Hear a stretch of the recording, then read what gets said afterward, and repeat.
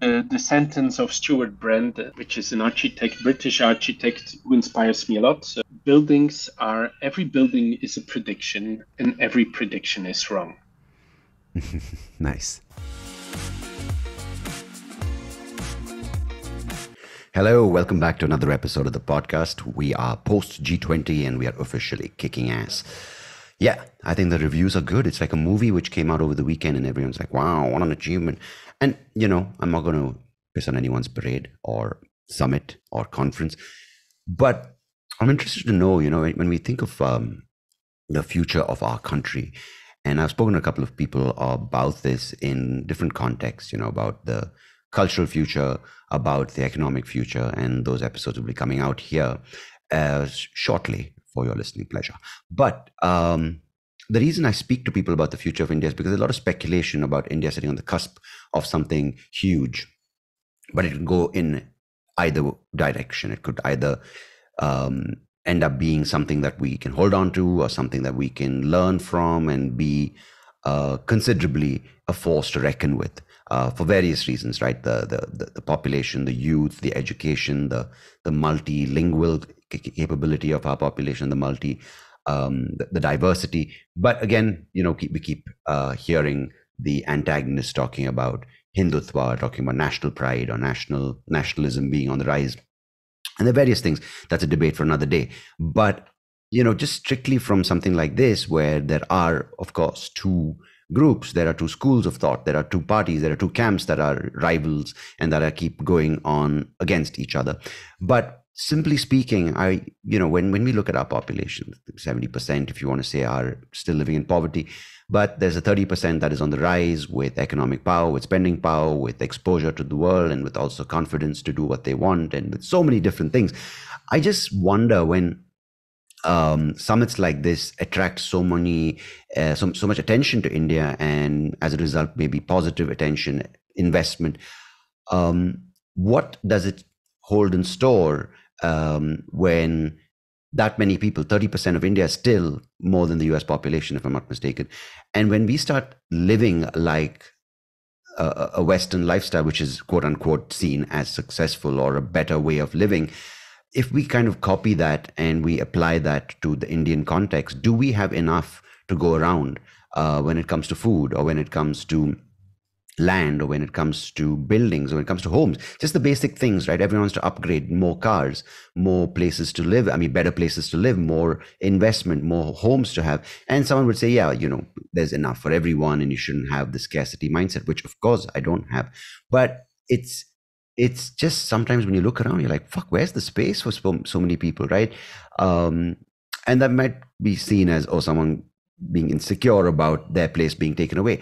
And absolutely not. But I just sometimes find it fascinating. With more wealth comes more greed, and with more greed comes more opportunistic people who are trying to cheat people. And you see that happening every day. You hear stories of people being, of family feuds over land, or you have people killing to kind of steal.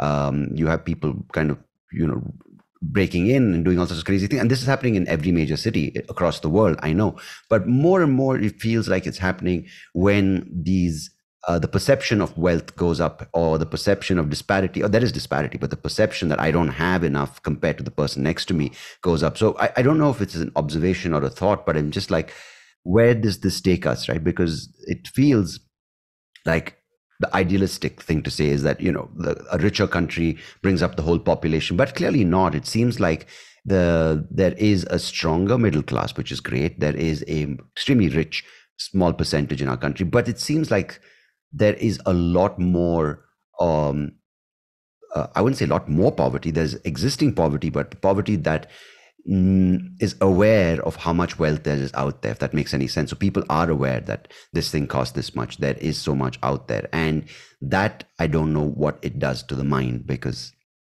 or to a person's situation. Do they get more desperate? Do they get inspired to work harder? Because fuck it, inspiration is great, but when you're not able to feed your family every day, I don't think inspiration is the solution, right? Because you see these things, and I was coming to a point, like when you hear of progress, you hear of mega stores coming to to India, right? Like Ikea has come to where I live in Bangalore, and you have a lot of people just flocking to Ikea. You have Walmart, or you have these massive stores. I'm not saying they're signs of wealth, but they're signs that these guys smell blood. They smell the fact that this market is potentially going to give them huge returns, and that's when everyone kind of jumps into the party, right? Like land sharks, you have the real estate guys, you have the thing, and that's maybe where my problem is. It's not that people are getting richer; let people get wealthier, and I think that's brilliant. I think it's these huge creation, these corporations that come in to an economy which is sensing flourishing, right? Like it happens in some places in Africa, they smell blood. So you have then these big players who come, and under the guise of progress and say we're giving back to the people, they kind of steal and they kind of manipulate the mindset of a person, making them feel that, you know what, I've got the best thing. I've got IKEA furniture. I've got this house by this builder. I've got this car by this person. And I get it, individual choice, but when there is a narrative being sold to the public that by having these certain list of things, you are perceivably at a higher status in society, then is that really individual choice, or is that a choice being enforced by a few corporations? But that comes with anything, with food, where to eat, where to stay, what to drive, where to live, the address, the kind of house, the kind of schools you send your kids to. So various things. And I don't know. This is just, again, thinking out loud as I do on this podcast. And if you are someone who's heard it before, you're like, man, this guy's as confused as ever. And I am. And I think being confused is absolutely fine, because you're asking questions. And I think asking questions will eventually either draw the right answer, or it will take you to the right person who might have the right answer, or to a certain group who you can discuss it with then. Well, anyway, let me talk about today's guest. There's a reason why I mentioned IKEA especially. My guest today is Jan Boelen. He's a curator of design, architecture, and contemporary art, and he's the founder and former director of Z33, House for Contemporary Art in Belgium. Now, Jan and I today talk about, well, architecture to start with, because, you know, there is so much architectural wealth when we look in the history books, right? I'm sure when you were studying, you're like, oh, look at the Gold Gumbas, look at the Taj Mahal. We have to be proud of these architectural achievements of civilization. Now, of course, there is a lot of change since the Taj Mahal was built. We don't chop off the hands of the builders today. The laborers are still treated badly, but hands are still in place. They just have to play in the sandpit. Now, of course, materials have changed, technology has changed. But when we hear of architecture, buildings, I mean, I can feel it in my home in summer. If you don't put the fan or the air conditioning on, it's boiling. Now, is that because temperatures changed, or because we are kind of adopting architectural practices that aren't suitable to the climate that we live in? Now, when I lived in the old house, which my granddad built in the 1960s, you could just leave the windows open and sleep. I'm not saying you didn't need the fan. It would be nice to have the fan, but there were situations where you didn't have air conditioning. You didn't have electricity sometimes, because they would have these blackouts because of lack of power. So you'd have to sleep on the ground, but you would manage.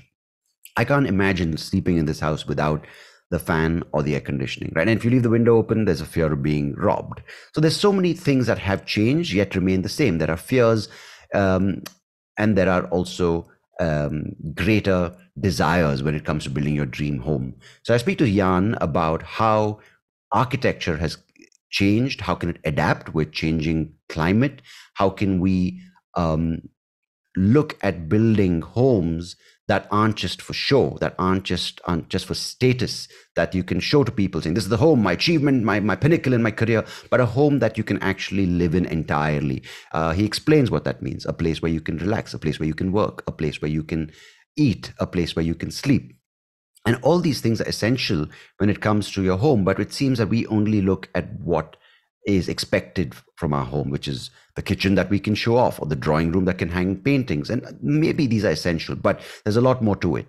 And we talk about other things like design. Why aren't we respecting craftsmen? Why aren't we looking at designers, giving them complete free reign of designing what they want to, as opposed to what we want them to? And how players like IKEA and huge stores like this that are making design cheap, making products cheap, making them, I would say, accessible, maybe a good thing or a bad thing, but how these particular stores, the mass production of these things isn't really healthy for a free design future, And even these huge builders building mass homes, taking glass facades from New York and putting it in Delhi, aren't really the solution for a sustainable future, but even a future where we can be living in these buildings as working in these offices, which now have circulated air, which are just these huge free flowing plans, open plans that, Facebook in California did it. We're going to do it in Hyderabad. Like, is that what we need? Do we need maybe smaller offices where people have privacy? So a lot of questions, a lot of answers, and a fun discussion about design, about art, about trade, about craft, about architecture with Jan Boelen. I'm sure you'll enjoy it. Jan, if you're listening, thanks for being on the podcast. And for all of you listening, I appreciate it as always. Till next episode, goodbye. God bless. Take care of yourself. Cheers.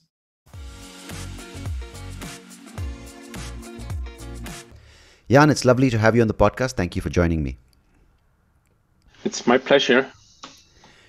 I'm extremely curious to find out your view on a lot of things with the background you have and the years of experience you have in design and architecture. But, I want to just start with understanding, when I read books, I listen to a lot of audiobooks about historical sites and a lot of the features that were represented in these books, right? Like you look at the Colosseum, you look at the Acropolis, you look at all these big and great monuments, which are sort of a mark of human achievement when it comes to architecture and architectural representation. And culturally, a lot of times we look at buildings and we look at the design element of that time as significant when it comes to progress of that society. So when it comes to that, what can we look at with today's architecture and the approach to design and the approach to architecture and make of our society and, well, the culture and the times we live in at large? What can we learn from that? What can we learn is that one very simple fact, and that's not formal, or that is in the end it's formal, is that all these civilizations were mainly using the materials that were around. They didn't ship materials from China to India, from India to United States, and from the States back to Europe, and in the end it got discarded in Africa. Mm-hmm. So what you see is that these civilizations, also because they didn't have the means, of course, were making buildings that were locally sourced. And with that, they built whole cities, enormous buildings that we know till today.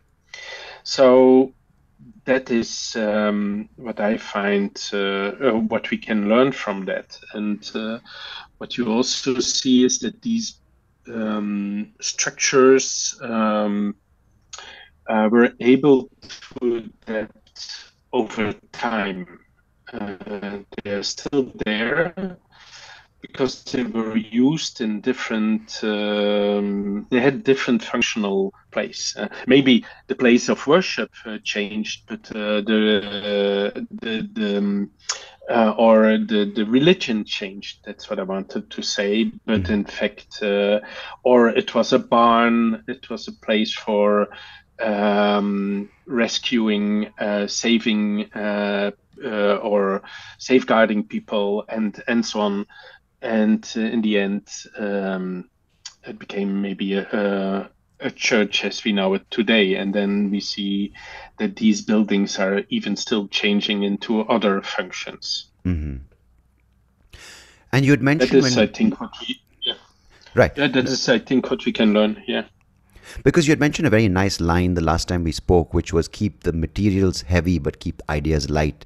And I found that very interesting. But just to give a counterpoint, someone would argue saying, you know what, 50 years back, like I live in Bangalore, which is a rapidly changing city, you don't need buildings to be so big, or you don't need buildings to have such thick walls. So now you say have hollow cinder block versus brick. I'm just going into one example. So someone would argue there is better materials to be sourced. from, say, as you mentioned, China, or you have better marble to get from Italy, or I'm just looking at what is around me with the rapidly changing landscape. But what kind of saddens me, I'm not architecturally trained in any way. I don't even have an eye for architecture, but it just feels like every building in every city I've been to is glass, chrome, granite, and it's like you can count off 5 materials, and it just feels like it's air conditioning, and you have absolutely no ventilation, and it just seems like everywhere you go, it's the same cityscape that you're finding. Um, I start with the first statement that you made. Mm-hmm. Ma- Materials are heavy and should stay local, and people and ideas are heavy. People and ideas are light Right. and should travel. Mm-hmm. That's indeed my conviction. Um, and to bring that back to places where we live today is that uh, we have to look to what is needed uh, in the place. Mm-hmm. We are at this moment um, copy pasting architecture that is the same in Manhattan or in Berlin, and we copy paste that to bigger cities in China, India, and other places. Maybe Uh-huh. we plug an air conditioning in it to survive. Right. Yeah, because we are creating these greenhouses. So the so-called architecture that you described from glass and chrome is there because it is a kind of standardized, normalized architecture. It has nothing to do with an architecture that is needed at a certain place. It is normed and standardized by the knowledge we acquired in certain environments, and that was seen as healthy and good and so on. But as we know, the world is changing. As we know that not all the places in the world are the same, we should not apply the exact same solutions for completely different places. That's what I want to say with that. We have knowledge, we have ideas, we have, and let's exchange and see what it can do in the place where you are, where I stay, and how they can be adapted with the resources that are there, the material resources, but also the human resources. And your remark on marble, if you look to natural stone, um, it is like very easy to find everywhere interesting stones, natural stones that have a high quality. If you use them properly, if you um, finish them in a certain way, you have everywhere super nice materials. You don't have to ship white Carrara marble from Italy to the rest of the world. Yeah. And that's such a interesting thing, because when I was growing up, the house we lived in had mosaic tiles, and some of the other older houses had red oxide flooring, and we could feel a difference in temperature. They had more grip, so you wouldn't slip as much. It would last longer.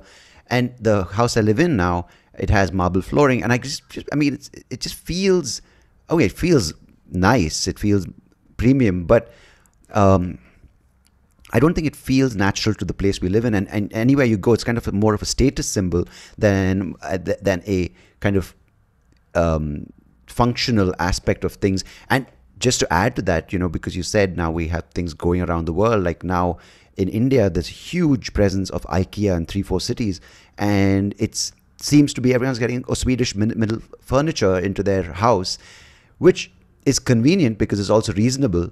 But I'm just interested to find out, because it feels like if we approach this norm or this standard for thing, we're not going to have any uniqueness in the architectural landscape. We're just going to have one world that looks the same, and everyone's aspiring to buy that flat, which is replicated from, as you mentioned, like a Paris apartment or a Manhattan apartment, which is, I mean, I don't know what I make of that, you know? Yeah. Start with the marble floor, or the floor you described, and in fact, yes. If you live in a warmer climate, a stone floor might be very good, but it doesn't have to be marble Yeah. as such. It can be a stone floor, Mm. and so there, the choice of the architect is good. The choice of the material quality. So we should talk about what kind of quality do we want in the space in order to have a comfortable environment where we can live in, where we can survive in, where we can shelter, where we can live our lives. That is super important. And then I lost the second part of your kind of remark. Help me. I Right. lost it. No, so I mean, it wasn't so much a point. Sorry, I was just thinking out loud, because with all these standardized stores, right? Like where do-it-yourself Yeah, furniture. yeah. Um, Ah, yeah. IKEA, IKEA. yeah, Okay, yeah, okay, yeah, okay. yeah. So I Yeah, was just yeah, trying to think, yeah. what is your thoughts on a model like that? You know, where it's just um, it's replicated en masse around the world, and you can get like an equivalent of fast fashion, where you can pick up the same shirt in Belgium, you can pick up the same shirt in Bangalore, because it's just available in these huge warehouses at a cheaper price. Yeah, yeah, I find that really problematic because we are not really paying the real cost of these things and these objects. The environmental cost is never calculated in, especially the T-shirt and the IKEA little table you are referring to. That is,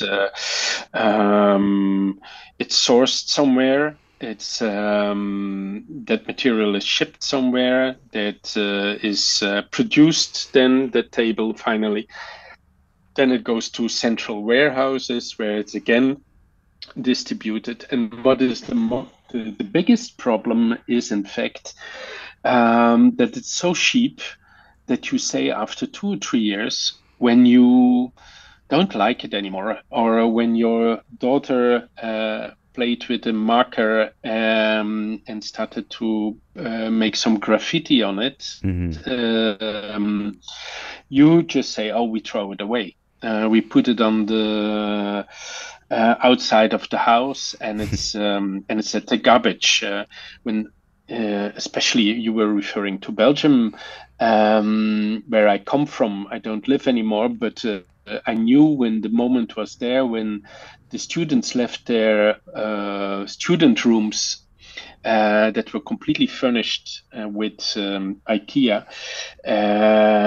The A lot of these beds, tables, coat hangers were on the street Right. and discarded. They didn't even took them back home, or it was like all seen as garbage. So that means that we are paying the environmental cost in the production, in the assembly of the product, and as society. And then afterwards, we also have to take care.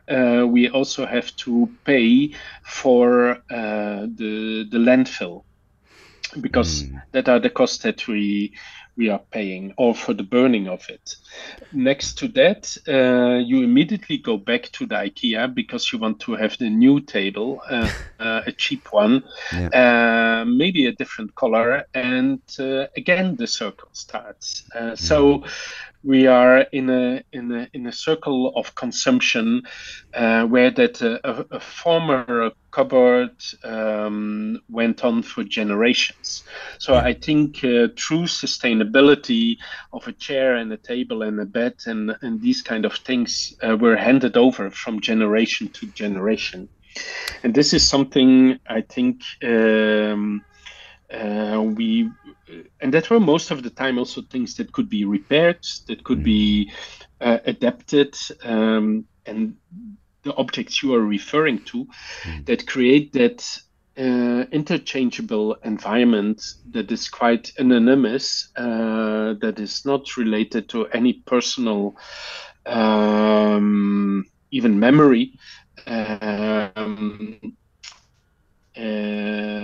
is created now everywhere, more and more in kind of Instagram, Airbnb worlds, where that spaces need to look in a certain way to be accepted, to be liked, to be I don't know to be what, but it's probably yeah, it's creating its own logic, and that I find problematic. Yeah. Yeah, it's no, because I remember when we moved houses. My grandfather had these set of office chairs and furniture for his room, which was rosewood, and I think when he got it, it was already like 100 years old. So I made it a point, like for me, I still have those chairs. I mean, it's kept in storage, but I'm like, that for me is how things were built. And what I don't get is, see, you obviously come from a place where you're also creating a next generation of designers and architects and people who are going to take this forward. But what is there for them? Because let me give you an example of where we are in India right now. Is you have this huge market for high-end apartments or just homes, which people are now being in a position they can afford it, they can furnish it, but say for example you look at a high-end place which costs say €1 million or maybe less, maybe more.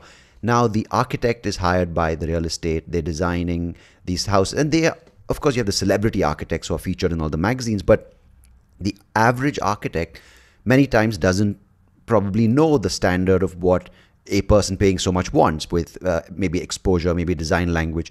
And then you take it down to the person who's a contractor who doesn't really want to explore with materials because their margins are at risk. And then you look at the person actually building the house. The labor isn't respected in our country, like the carpenters, the masons, Yes, the yes, plumbers. yes. They're all respected in Europe. I mean, at least they have a certain level of standing in society. But here it's seen as menial jobs, right? They get paid by the day, they're replaceable, and so they don't really care how they build the house. They don't care whether they're putting in their hard work, because they just want to make that money for their family's food that day. And how do you change that? Because what's the point of putting in so much money into your home when no one in the process cares about what they're making for you, but they only care about the salary or the profits, or uh, finishing that job as quickly as possible. Mm. Um, yeah, I get your point. First of all, I don't think this comparison Europe India goes is a bit too fast. I see that craftsmen here are also has certainly a certain standard, but by the fact that they are scarce. Okay. So um, you cannot easily.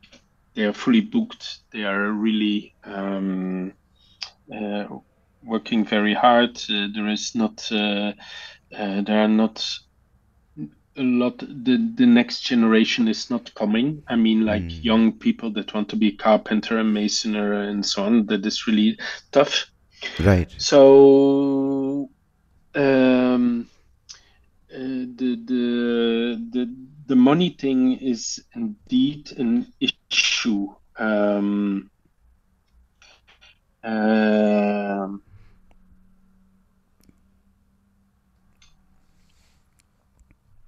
One thing is that I find architecture corrupt.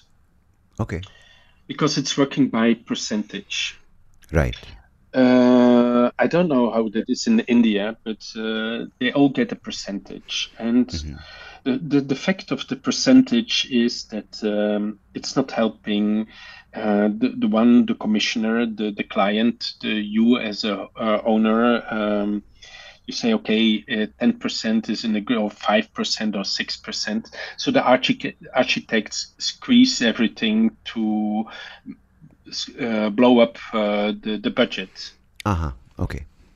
Because the more he can get, the better, and it tickles down like that, and it's not helping the project. So what we did in a project here, where we try to give a lump sum, and we give a lump sum to the architects and say, look, we want to have a first plan, we want to have a second plan, we want to, and each time we pay a certain amount. Right. So you have another way of discussing and working together rather than saying, yeah, if the building will cost, let's say, 1,000, and you get 5%, in the end, he will come with a plan that says, yeah, the building will cost 1,500. I cannot do it for less. Right. So you get these kind of very, very strange conversations.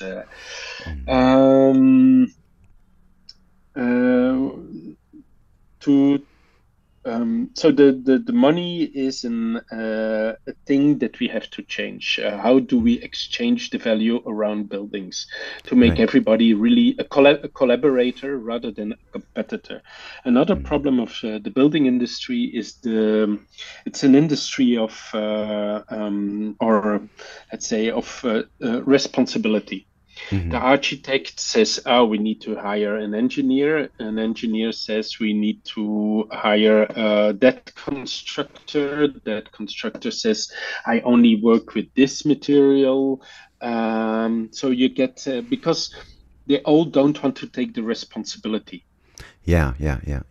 Passing on. And passing on, so that in the end the manufacturer of the material takes on that his calculations or their calculations are working, and so on. So you get this kind of very strange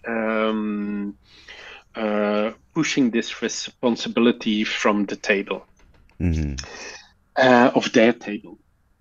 And that is a bit the circle where we are in, and that we have to break. I see, though, in India also an interesting example, and maybe I'm very superficial also in my analysis because I don't know really the Indian architecture world, but it could be. Although I think it's in the high-end market. No, it is in the high. I see an office like Studio Mumbai that is doing very interesting things, and it could be a model that might be developed in a different way on a smaller scale. Okay. It is a very interesting office that works very close with the craftsmen and the people that make things. So it's really making architecture than the traditional mechanical way, where that somebody is drawing a plan, is putting a plan on somebody's other table and say, I want exactly this. It's more a dialogue, a Right. conversation, where that things are done to get the spirit of the project, the quality, what I was referring to, like the floor. We are not talking about a wall or a floor that has a certain cost only, but also one that has a certain quality in itself. What is it doing to our bodies? What is it? How is it helping us to live there? And that I think is important. Yeah, that I think is so nice to hear that it's that these kind of outfits exist, because that at least gives two things, right? It gives a sense of, okay, there's an opportunity for a potential homeowner saying, okay, these avenues are there to explore, as opposed to just going to the 10 or 20 biggest real estate companies who are building homes and villas and condominiums, and saying, you know what, I can go to a more niche thing. Okay, it might involve a little bit more money, but I'd rather save up for another 5 years rather than just buying. Because it's very sad when you hear of these. You hear a lot of ads, right, for these apartments on radio or television, where buy this and only so much, and a lot of people put their entire life savings into buying a home, whether it's a villa, whether it's an apartment. And just give you an example, like last year there was this, we had like you know rains that were really sort of unparalleled when it comes to Bangalore, and almost for 8 months it rained. And then you have these people who lived in this high-end villa community, and what they didn't realize is that the people who built the villa and layout hadn't really planned it, or rather they had hidden the fact that it was built on a storm drain. And next thing you know, like after 5 or 10 days of continuous rain, the entire place was flooded. And these are like homes which cost maybe $5 million, where their cars were submerged, their entire living rooms were submerged in water. And this is not just people trying to get more profits, but it's outright cheating people, and that's very sad to see. Wow. Right? And it was, yeah. Yeah. I think I give another example. This is horrible what you tell now, but I'm afraid it's also there you also see we lost contact with nature, with the environment. We are not analyzing anymore even the position of the house toward the north or the south, or the this or the that, or the rain is coming from there. So we are not analyzing this environment anymore. We are completely disconnected from it. Yeah. What I wanted to say is I wanted to give another example that maybe can help people to grow in a different way, than because they also think everything needs to happen now. You need to have the house, the kitchen, the bathroom, the bedrooms, the this, the that. All needs to be there. Yeah. First of all, and the example that I want to give is of a Chilean architects, Elemental, a project they made I think now 10, 15 years ago. I don't know exactly, but it's very simple. It's a social housing complex, and it has concrete blocks of a certain size. I don't dare to say how many square meters, but quite small. And has 2 levels. And it has a door. It has the infrastructure for water and the infrastructure for electricity. Right. So that means you can do a bathroom, a kitchen in it, and then next to that, you have a kind of open space where you can fill it in yourself, because maybe you want to make a shop. So it's a bit like Lego. Yes. Yeah, it is like that. It's but somebody else has 4 children, and somebody else wants to live there with his or her parents. So you get other configurations, and everybody is able. So you have a very strong, good, solid structure, and you just build against it with very light materials that you build yourself, and you do over time when you have the means. But you have Nice. the basic infrastructure. So you have very good water, you have very good, you have a bathroom, you have all the essentials are there, and from there you can start. The rest you see yourself, because it's also not what the real estate developer or the housing company is saying you need to have. Yeah. So you have space to adapt. And adaptation is, by the way, the most sustainable way to deal with architecture. Because if you see and you think your daughter is now, she is 15 months, I understood Hmm. before. So, yeah, in 10 years, she has different needs as today. Yeah. In Yeah. 15 years, or maybe 20 years, she will leaving your house, Hmm. or maybe earlier. And so you go to, we think for this moment, or I will use the sentence of Stuart Brand, which is an architect, British architect who inspires me a lot. Hmm. And he made the sentence, uh,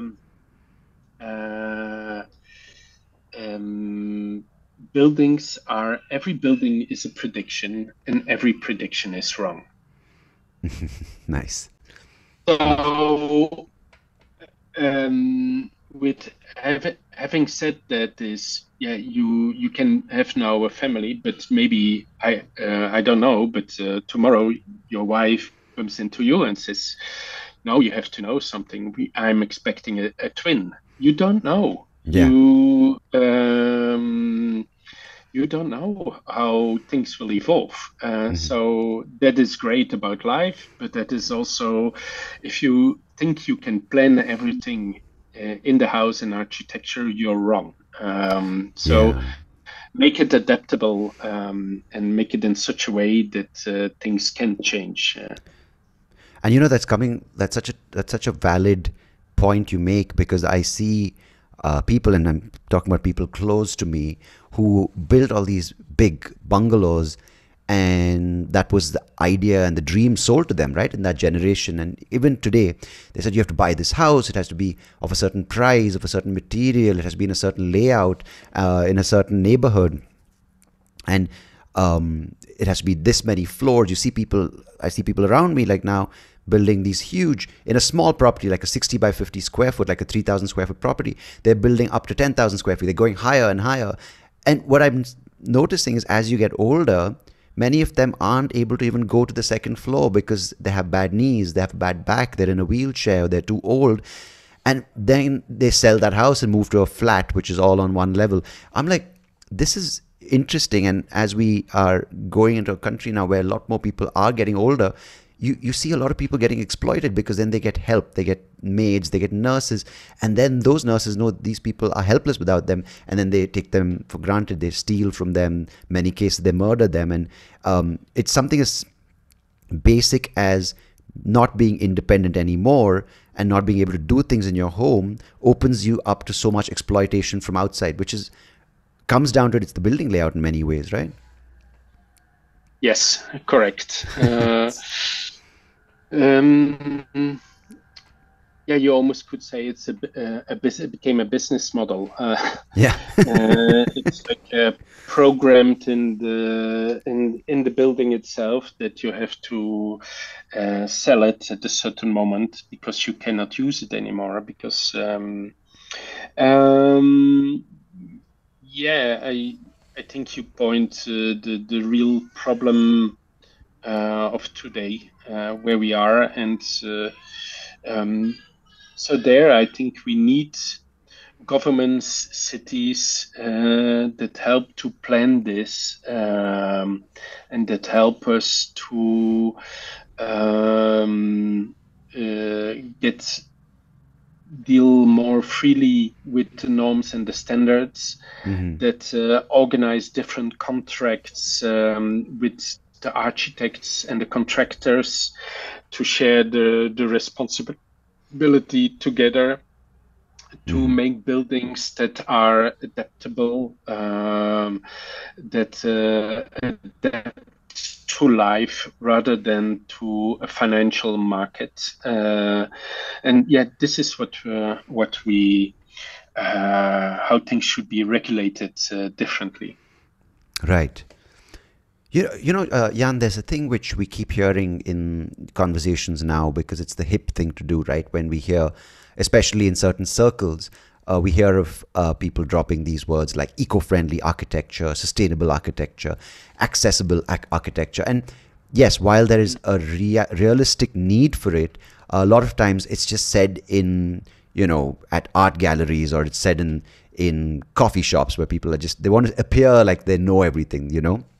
But you clearly have done a lot of thinking, and you put a lot of time into researching how to use sustainable materials or renewable materials or salvaging old materials in your projects. And from everything from a railway station, I think you designed, or you to the other property which I read about in the Guardian, which was I think somewhere in France.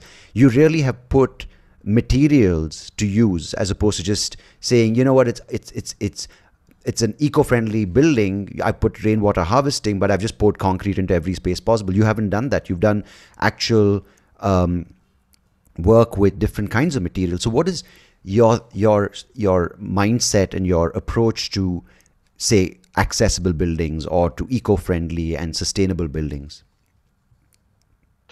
But accessible for me, the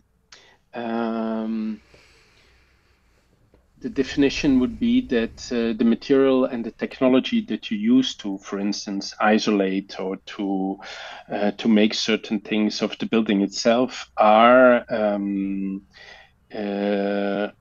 on such a level that you could do it yourself. Mm-hmm.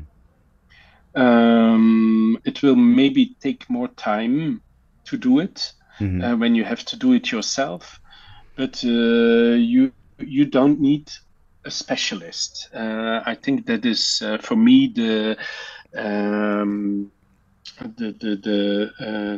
definition of accessibility.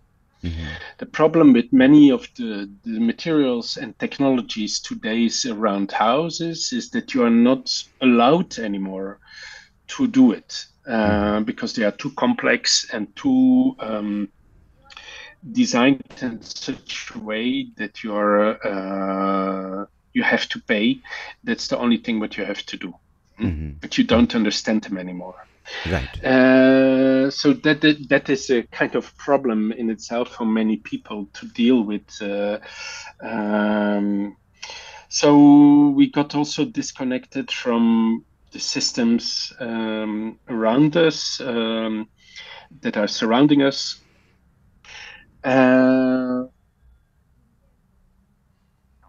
Eco-friendly. We also use concrete in the building itself that we built. We made a building indeed, 2,000 square meters, 20 materials we developed for that building.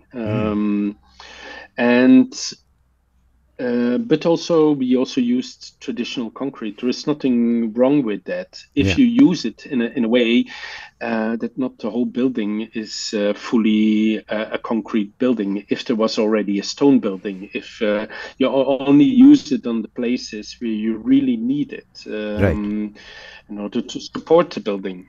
And you make sure that the concrete is well produced. You can have concrete that is environmentally produced. Right. Yeah? Right. Most of the time today, concrete is not produced in a good way, and that's why there is a lot of protest against it. But we should not be against concrete. We should be against the wrong use, and we should be against the wrong production. Everybody is focusing so much on wood today. I really would advise not to use wood in such quantities. There are towers that are built, flat buildings in wood. I think it's really wrong. Because we are cutting trees at a speed we have never seen before, and we think we are building and finally environmental friendly. So there are it's better to do one in concrete with good concrete than with and to do that in a CO2 low impact Right. way of production and leave the forest there Right. so that it can consume CO2. Mm. It takes 30, 40 years before there is a new forest that has the same impact on global warming. Yeah. Yeah, and that house you built probably won't even So last that there, long this with wood. eco-friendly building. Wood is a very good building material. Yeah, Right. it's a very good. I don't say No, I mean with it's now not. the I forest really believe. fires and you see the wildfires in across the world. Ah, Just yeah. uh, um, yes, that is of course. But wood is a very good Yeah. material against fire. It takes a long. If you have a steel building will collapse like a pudding, Mm. and steel becomes elastic. Right, But right. wood takes burns slowly to the core of the wood and breaks then. Okay, okay. Um, so you can survive longer in a wooden building than in a steel building. Oh, okay. Yeah. That's a myth that I didn't know. I thought it's like, oh, just Yeah. matchstick building, but clearly, yeah. No, no, no, Right. no, no, no. No, because go on, Um, please. Yeah. Yeah, what I want to say is that using 20 different materials from the region creates a kind of local ecosystem, an eco system between makers, producers, landscape, nature. And it's not just one material, it's many materials and many ways of production. So you need a diversity in Right. that environment, not just one type of tree or one type of plant or one type of soil, because then that monoculture created the problem we are in. So we need many things in order to have a healthy environment. And therefore, I really believe in bioregions, Hmm. and that's where I'm working towards. It's bioregional design practices, Hmm. which I think is the future. And that's when things start to fall in place in building at a certain place that you build differently in Manhattan than you built in Bangalore or Hmm. in the north of Italy, where I am now. Right. So you do that because you look around, you find there things, you connect it by design, you test it, you prototype it, and then you build an object, a product, and whatever, in order to see uh, um, what kind of uh, environment you not only for yourself but also for the bigger region you built with it. It's accessible in the sense that the materials don't have to come from the other side of the world, so you Yeah. can source it locally. So you and me, we could do it, we could get it. We have to make sure that these things don't get fully monopolized and privatized as such. Standards probably needs to be because standards have also a reason. They are there for security or other things. They have to be probably adapted locally. Hmm. Also, that should be done anyway, because at certain places you have a lot of potential earthquakes or this, or people, or like you said before, water, and so you have to adapt anyway to the local context and the layer, the site you're building on. Hmm. And with that, you create a kind of vernacular architecture that is very specific for um, the region where you live, and that will create a world that is much more diverse, much more richer and complex than an IKEA world that is everywhere the same, Yeah. and is copy pasted, and is creating greenhouses in Africa and India, and that were originally European buildings. But yeah, they are not Yeah. adapted to the environment. Yeah, because it's so sad to see the potential of design being limited, right? Because you have so many great ideas, but they're being put aside for profit. And homes are no longer homes where you can enjoy being with your family, but it's more of a status symbol of showing off to the outside world how much you've made, how successful you are, how big the home is, where the home is, how many homes you have. And that's at at the end of the day, it's not something you come back home to. It's you have it out there, being thrown around, as you said, on Instagram or in parties or in school or college reunions or in work get-togethers, saying, "Oh, you have a home. I have a flat in London. I have a flat in Manhattan. I have 4 flats in thing. I have a country home." But you're not able to enjoy even one of them because, as you said, because many of these are specialty buildings. You're not able to change a light fixture because you need to call the service guy who's come from then. You can't change the toilet seat because you have to get someone from here. You have to, it's become such a hard thing to maintain.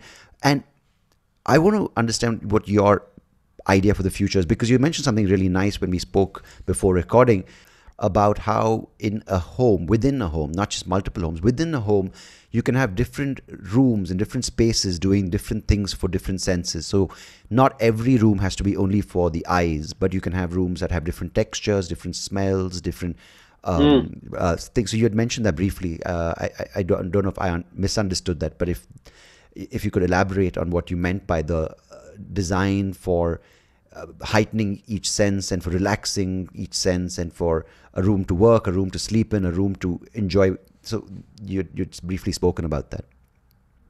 Okay. Um, yeah, I think we are, as like I said before, every building is a prediction, and every prediction is wrong. We should think um, differently.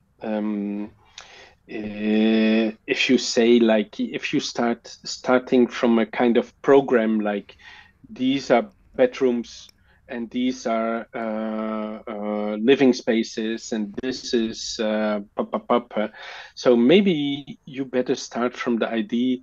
I would like to have an environment where it is silent,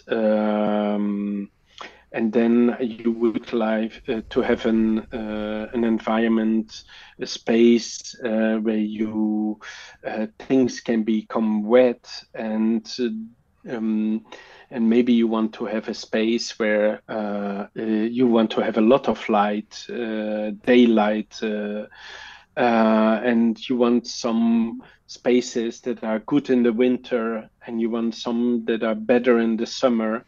Mm, So you start thinking about a certain level of comfort, and then the next step is that you start thinking, oh, yeah, that could be a bedroom.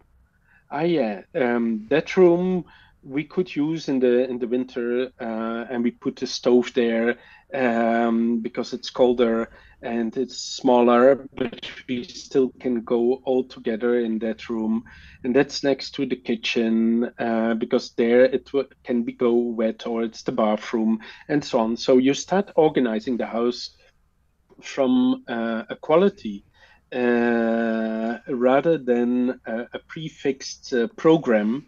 mm, And afterwards, these spaces can change. This can become an office, or an office where you can work in a silent corner. Uh, you also have a little kitchen. You have a place that could function also in the winter, but it's not so defined as living room, bedroom, and so on. It's more about the qualities in itself. Hmm. And that creates like buildings that are able to adapt to our needs, Mm. to our yeah. Yeah.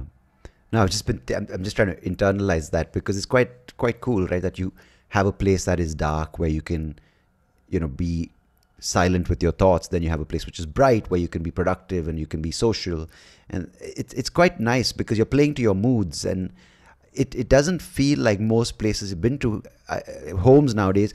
It's what you try to do is, if a room is dark, you kind of brighten it up with putting LEDs and halogens and spotlights and yeah. But if you let the house be determined by the layout of moods and emotions, then every part of the house has something for you, right? You don't have to escape from it to kind of get that feeling, because a lot of people are like, oh, I want to escape my home and go on holiday. But if your home can provide all emotions for you because of the thought you put into it, then it kind of creates an experience for all aspects of your life. Exactly. It's a bit to go away from the engineered spaces. You see that often in office spaces like big banks or whatever, they have like everywhere 500 lux on the desk. So everywhere exactly the same mood. But you know, and I know that if we work, you have different settings. You have indeed you need sometimes to be very concentrated in front of your laptop or your computer, but then you have a meeting, then you need to do a call where you have to raise your voice. So you have all these kind of different circumstances, but the people that are working there, they just get one kind of quality, one kind of light, one kind of air, even that is fully conditioned, and they get become sick in that environment because they need many different situations to do their job properly. It's that same practice of, you know, there's an office tech park which looks like this in San Francisco. We'll replicate the same thing. There's this office that uses an open plan. We'll all use an open plan, and it takes away the unique needs of an individual. But more importantly, it also is a bit disheartening for the designer, for the architect who's now training. And you mentioned that there are a lot of people now not willing to take up this trade of artisanal trades, right? Whether it's masons or carpenters or plumbers or these things which are essentially the guts and of the building. So, just your parting words is, if there's someone who's aspiring to be an architect, what would you say to him or her, um, to keep them focused and keep them excited about the choice they've made? Oh, to become architect or To become architects, to to go in this path of designing homes and not be disheartened by this mass production of homes by big companies, by big uh, corporates. So, someone wants to be very inspired by. simple, Mhm. very simple. Try to listen to your own body. Try to listen to your own experiences.